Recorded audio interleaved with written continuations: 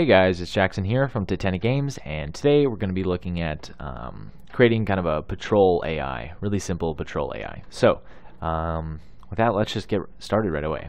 So quickly, if you remember from the last video, we kind of set up this little AI state, right? And we can do different events based on whatever his state is, and we can set his state by clicking on him and setting it in the default. So if we set it to roam and play, he's just gonna roam around, find some random points. If we set it to chase player, he will chase us, and then we could do something after he catches us, I guess, if you wanted to. But yeah, so we're actually going to look at now creating this patrol, right? Because currently patrol does nothing. So let's go ahead and open our AI character. All right, let's go ahead and scroll down, and we're going to create a new event. So let's right click and say custom event, and we are going to call this I guess AI, no, not AI, sorry, patrol. Okay, and we can take this same movement stuff right here, just the self and the AI move to, and Control C, Control V to paste it. Connect this up just like so. And now we need to specify a destination to move to or a target actor to move to. So we're actually going to be using this target actor, okay, and we're going to be using something called a target point. All right, so that's kind of a thing in Unreal. You can place it in the world, and it just serves as kind of like a reference. It's not actually visual. Let me show you it actually right now. If we go over to the modes and all classes, we can type in target point. We can find it here, and we can drag it into the level. All right, and see it's just kind of this little target thing that shows up. So that's what we'll be using as our target points for telling our AI where to patrol between. Okay, so I'll just delete it for now, but we'll come back to that. Okay, so back in our AI character, let's go over to variables, and we're going to add a variable. And this is going to be called target point 1, and we'll change the variable type to a target point. I'm not typing, to a target point. Okay, so target point reference, and we'll make it public. Okay, very important to make it public. Next, on success, right, we'll add a little delay so that our AI kind of stops and just chills out a little bit. He patrols the area, kind of checks out what's up. Anyways, so we'll drag off, say delay, and we'll set this to maybe 3 seconds. Then off of completed, we will do another AI move to, right? And the same, the pawn is still going to be ourself. Okay. And then after this, on success again, we'll say a delay. Oops. A delay. All right, and again for 3 seconds.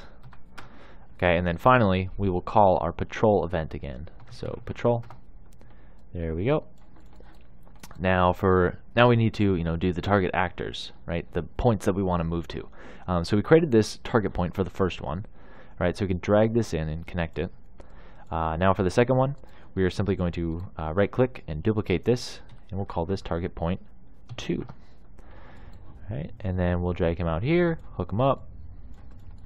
Right, but now since they're public, right, we can actually tell the AI in the editor which points to move between. So we'll compile this really quick.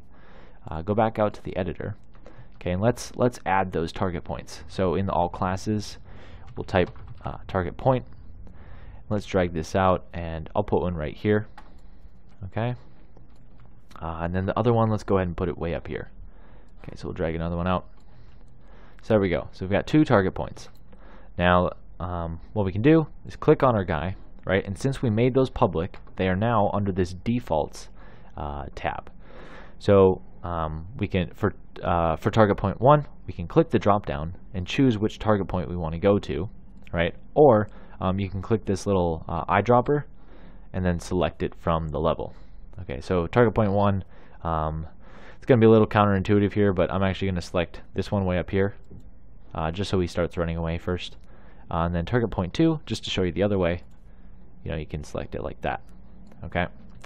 So now, since he is set to patrol mode, okay, we want to make sure back in our AI character that for patrol we call that patrol event.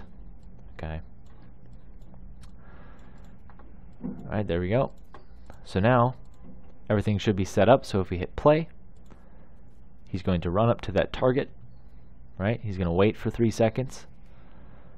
Then once he's satisfied, he's going to run back down over to here, make sure no bad guys are over here, and then he's going to keep on doing his thing.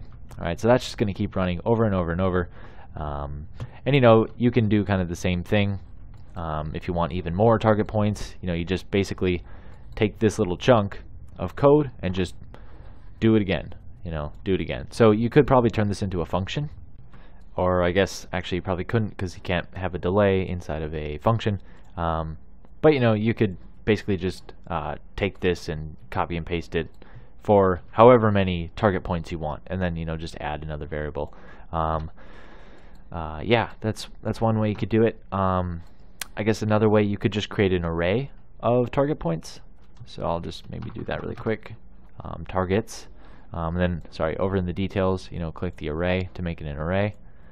Right, again, make that public, and then for each one of these you could take this and maybe say get, and then get its index, right, and just kind of increment it each time, increment it every time you go through the AI move too. Right, and then it would plug in like that. But anyways, that's kind of the basics of setting up a patrol kind of AI. Yeah, if you guys have any questions, feel free to let me know. In the next video, we'll kind of look at kind of switching between these states, or maybe even doing some stuff with this pawn sensing, like on C pawn or on here noise. Yeah, I think we might do that actually. So anyways, stay tuned for more cool AI stuff, and if you like the video, like or subscribe, and we will see you in the next one.